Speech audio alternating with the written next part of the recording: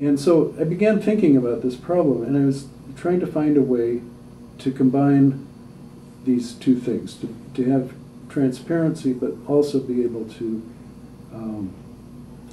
make it seem like you're just adapting the program that you're running.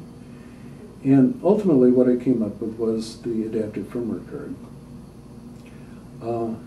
In effect, what the Adaptive Firmware Card did was it sort of turned the Apple II, which was a single tasking machine. You could only run one program at a time. It sort of turned it into a multitasking machine. It was sort of a poor man's version of a multitasking machine, because you might say it was a double tasking machine. You could run the program plus the input routine as the second routine. But it was a circuit board that went in the computer, and the adaptive routine that you wanted to run resided on the card, and the hardware played tricks so that when you wanted to use that routine, it would interrupt the program that was running, and then it would bring up a scanning array or do Morse code or do whatever was necessary to allow you to generate text with one or two switches. And that was, and I guess that was something new. And I remember, I don't know how, but somehow Greg Vanderheiden found out about this. I can't remember. I might have written a letter to the Trace Center, or there was a contest about that time, Johns Hopkins. First national search. Mm-hmm. And so, I did enter this as something.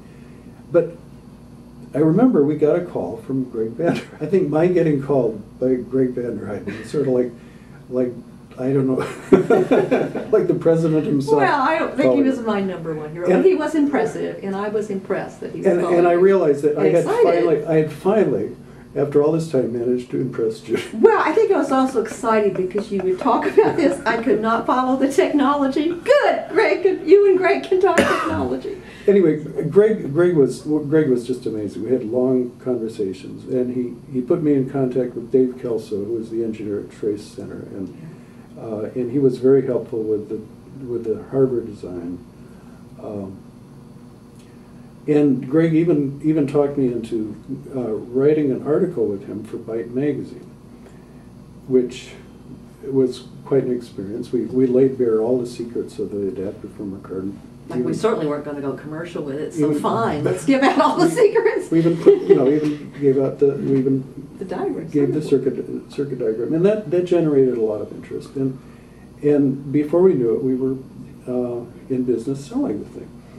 And which was funny, because I had no interest in going into business. Neither did I. It was never part of our plan. And I somehow thought once I got this thing working that that Greg would that somehow we would turn it over to some company like Frankie Romick maybe.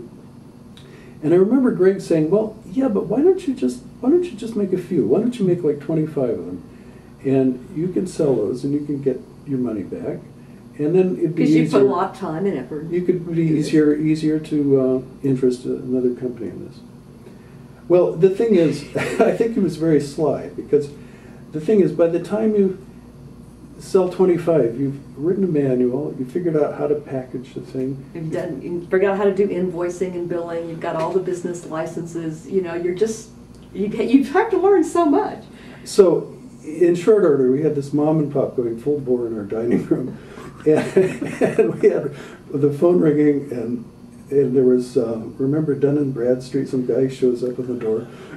to get to a credit, figure out our credit rating so we could buy chips and stuff from suppliers. In fact, we never really needed to advertise, because Greg was the best pitchman you could possibly hope for. We could track his progress across the country, his speaking engagements. We'd suddenly get like a flood of orders from Texas. Well, Greg was in Texas. Yeah. And Judy got so, people would call up and they say, "Oh, Greg Vanderheiden says we have to have one of these." Well, we'd ask people, what are you going to use it for? And I remember one time it was somebody with severe, profound kids, and it was when the card, you couldn't even customize it at that point. It was just alphabetic and for scanning and say Morse code and a keyboard. And I thought, well, I think you really don't need the Adaptive Firmware Card. I think you need a switch interface and some inputs. Greg Vander Heidensen, if you're a special ed and you have an Apple computer, you must buy an Adaptive Firmware Card. Okay. And it also, another reason that we didn't need advertising, I think, was that the therapists and teachers, anyone who used it and successfully and saw what it could do, just had to go out and tell people. So like we heard about closing the gap. We didn't know about closing the gap. We heard about it from other people who went there, and other people were telling them how to use the Adaptive Firmware Card.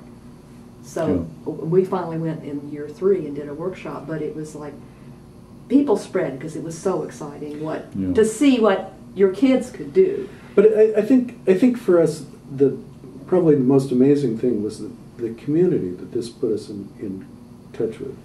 And we really began hearing from people, began realizing what was going on all across the country and across Canada. Yeah. And when we finally ended up going to Closing the Gap, it was just an amazing experience. I mean, that was... Yeah, and the support from like other people, other vendors, other people in the field, it was all so new and just completely wonderful.